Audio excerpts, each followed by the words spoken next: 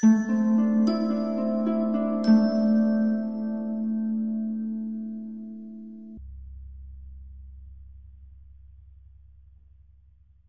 of the things that we try to do here at Wellesley is assess every patient, every client, and what their needs are. What we're trying to do here is incorporate the communication, the bedside manner, and all the options of the highest quality care that you can have for your pet. When you bring your pets here, we try to treat them as if we were treating our own pets. We try to give the highest quality medicine, surgery, and communication that we can, and I think it's a different environment than what most veterinary clinics are. What we've got here is something very special. The culture at Wellesley is one of communication, so that when you come in, we're listening to you and trying to figure out what the next course of treatment is going to be based on that communication.